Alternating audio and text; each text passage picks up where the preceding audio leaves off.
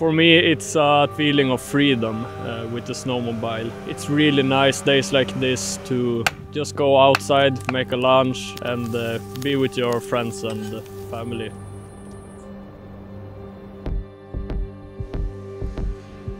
My name is Jesper Axelsson. I work for CTEK Adventures, and right now we're in the forest outside Arvidsjaur. CTEK is a full-action event company. We do snowmobile tours, car drifting on ice. We also have buggies and go-karts which we drive on ice. A normal snowmobile tour with CTEK is a bit mixed between trail and also off-track. It's a special feeling surfing through the deeper snow, but it's also nice to go on the tracks, and basically we adapt after your request.